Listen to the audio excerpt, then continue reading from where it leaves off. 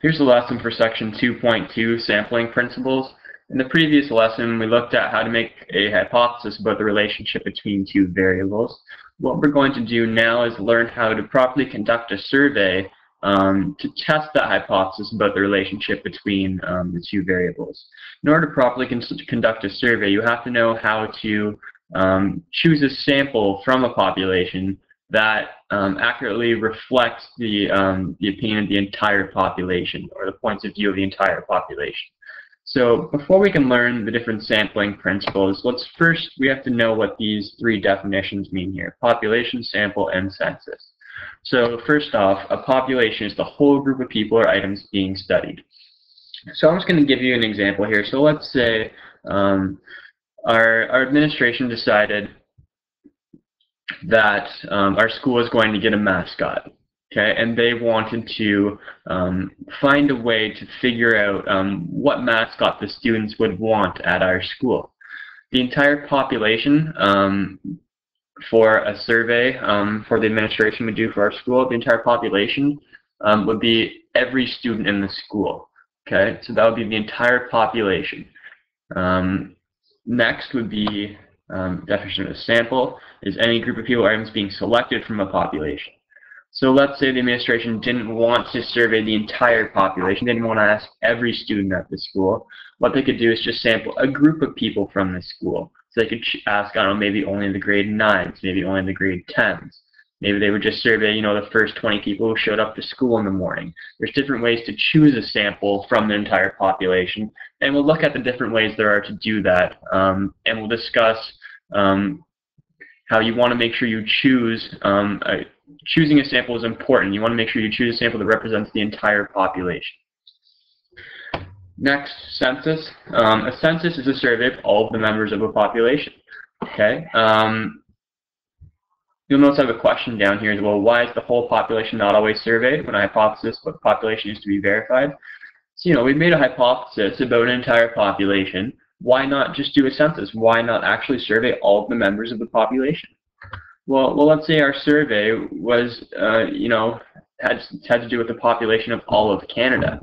Are we going to take a census of everyone in Canada about a certain question? You know, that's not always going to be feasible.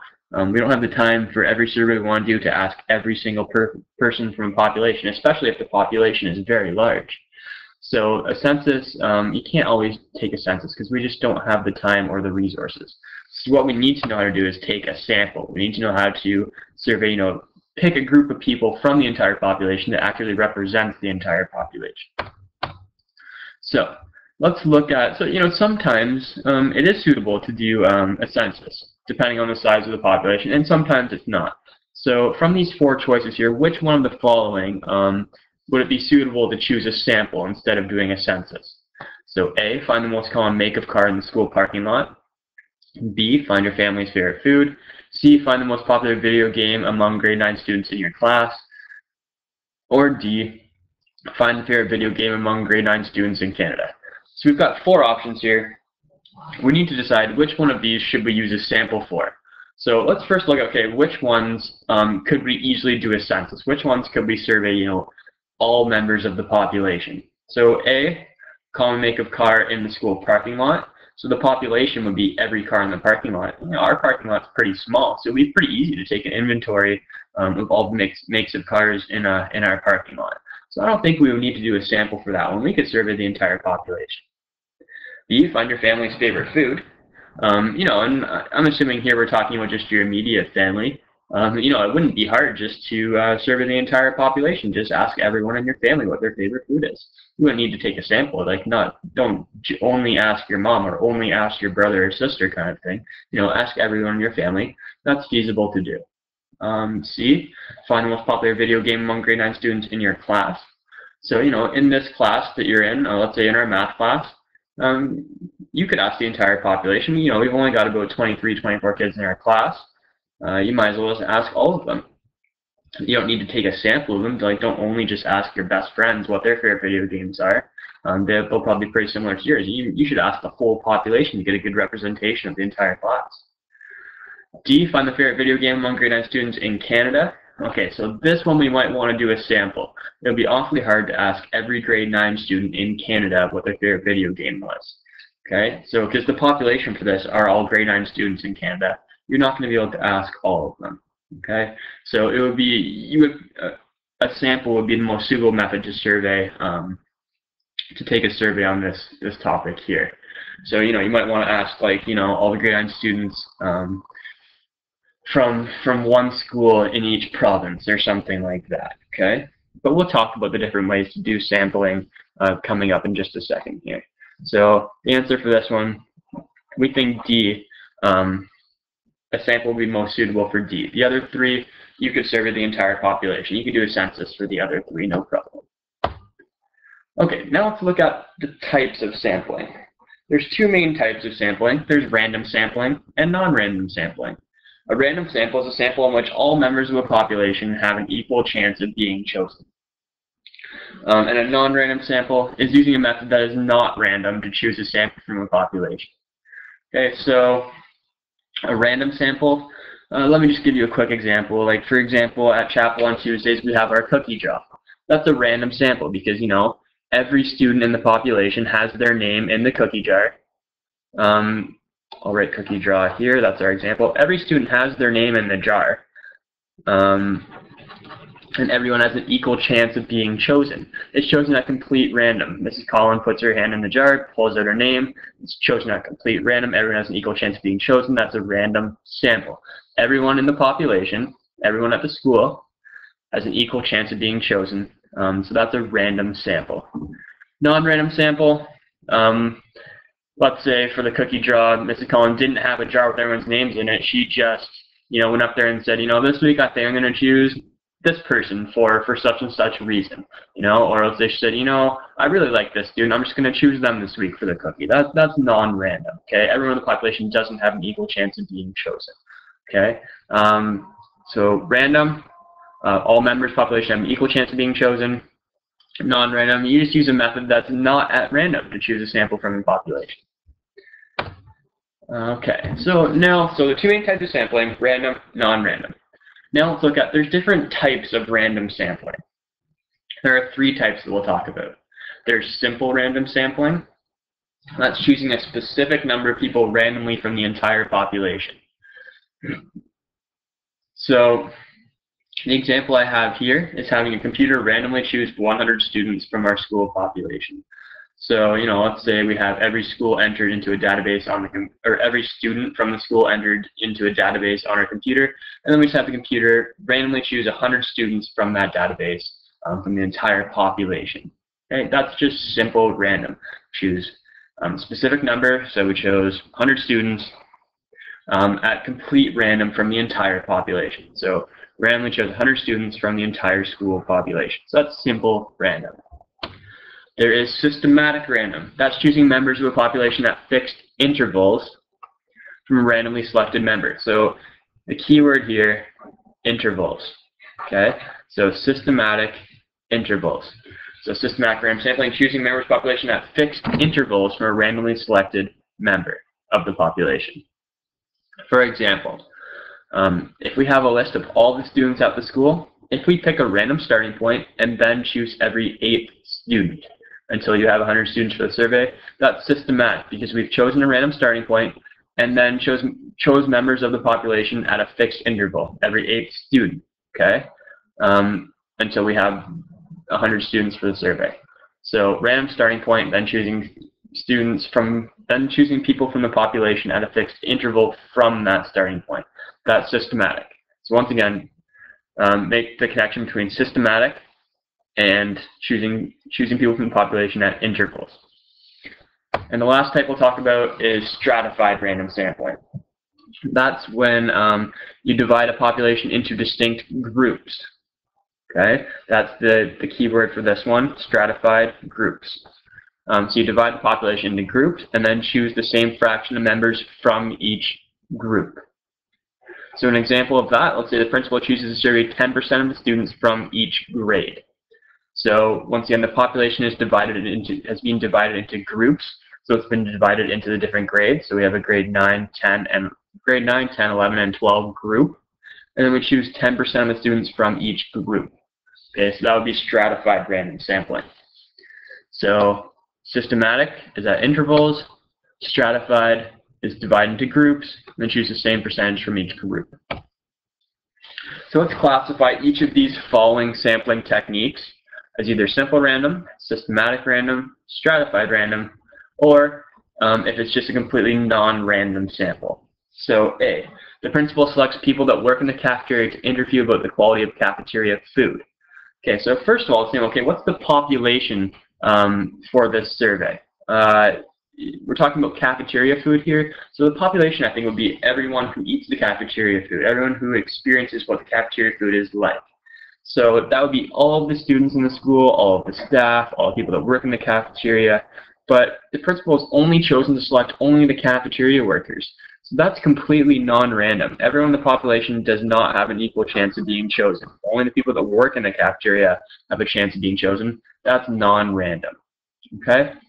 And think of it this way as well. The people in the cafeteria, that's not a good representation of the entire population's opinion about the food in the cafeteria. They're probably going to have a different view on the food that they make compared to the people who don't make it and just eat it and have an unbiased opinion about the food. B, a computer's programs randomly select 100 names from a club's member list. So that's just a simple random sample. I'll go back to the definition here. Simple random is choosing a specific number, so they're choosing 100 people at complete random from the entire population. So they've got a list of all of the members, and they're choosing a specific number from all those members at complete random. So that's simple random.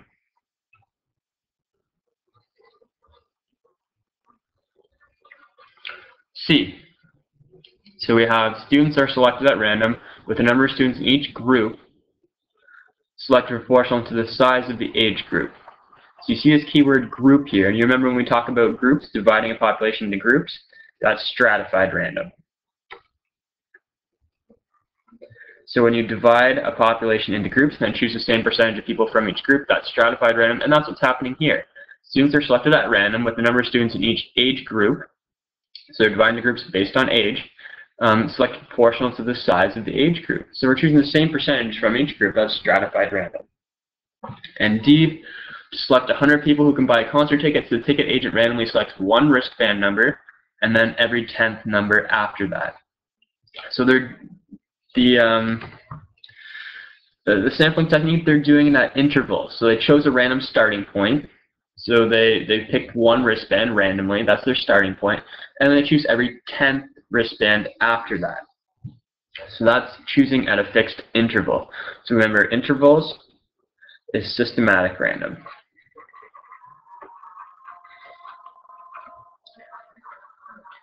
Good, so we have an example here of all three types of random sampling and an example of a non-random sampling technique. Now let's do a couple multiple choice questions here. Hobson's company surveyed its 2,000 customers by generating 200 random numbers between 1 and 2,000, and then selecting names from the customer list corresponding to these numbers. So what we have here, the company has 2,000 customers, and then they just picked 200 random customers from those 2,000. So it shows a specific number of customers from the entire population at random. That's the definition of simple random. Okay, so they didn't divide them into groups, they didn't do it at intervals, but it is random because 200 people are being chosen at random, so that's simple random. Which of the following is not an example of random sampling? So 3 of these will be random and 1 of them is going to be non-random. Let's figure it out. So use a random number generator to pick 10% of the players in each division of a hockey league. So the population, or all the players in the league, they've been divided into groups based on division. Okay, so and they're choosing 10% from each division.